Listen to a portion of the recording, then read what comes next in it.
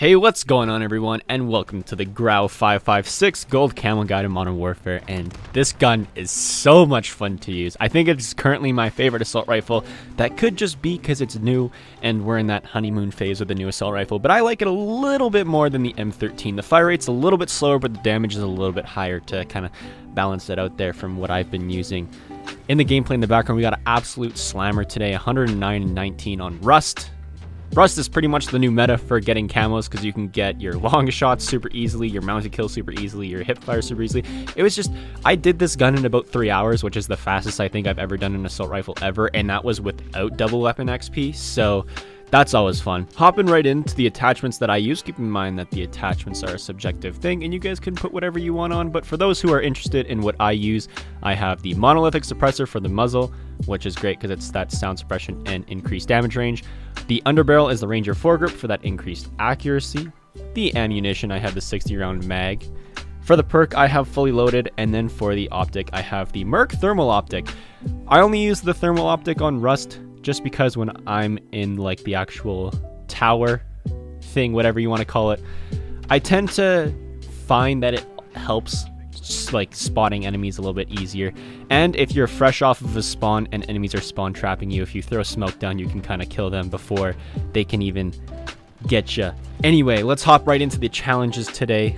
The first one, spray paint, super easy, 800 kills. You will do this insanely fast and straightforward. Next is Woodland, which is 125 headshots. I found while using any of the 4x, 3x, or thermal optics that headshots were super easy to get.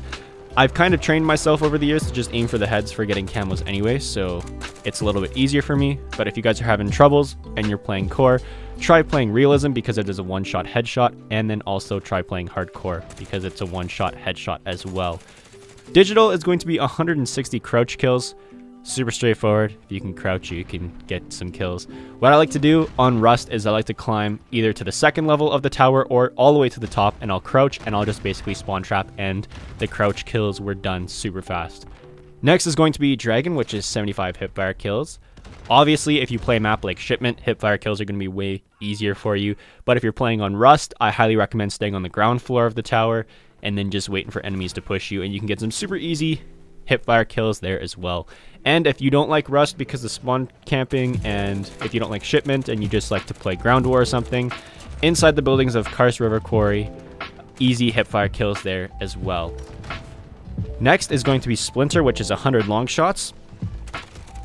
Now this is the one time I didn't play Rust while doing this gun. I just hopped into a few games of ground war, did my long shots there, and called it a day. So super straightforward there. Just make sure that you have distance in between you and the enemy, so you'll knock that out pretty quick. Next is going to be the Topo kills, which is 100 mounted kills.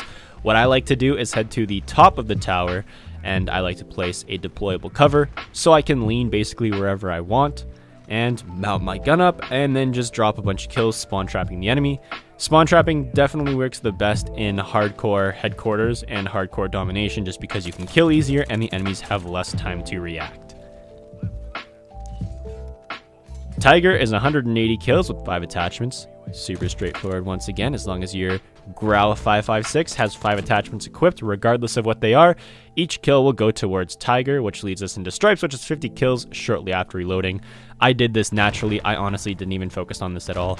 Just because you reload so much with the Grau anyway, you will be getting the Stripes camo done super fast.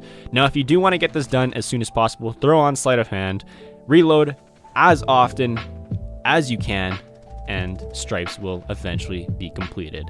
Reptile is 110 kills with no attachments, and just like Tiger, as long as you have no attachments on your gun whatsoever, each kill will go towards Reptile regardless of what other challenges you are working on. And that leads us off with Skulls, which is 3 kills without dying 35 times. Super easy to do, 3 kills in 1 life, or I guess a triple kill, or just getting 3 kills without dying. Super straightforward. It does also stack, if you guys don't know. 6 kills will count for 2, 9 for 3, and 12 for 4, and so on and so forth. You can do the math.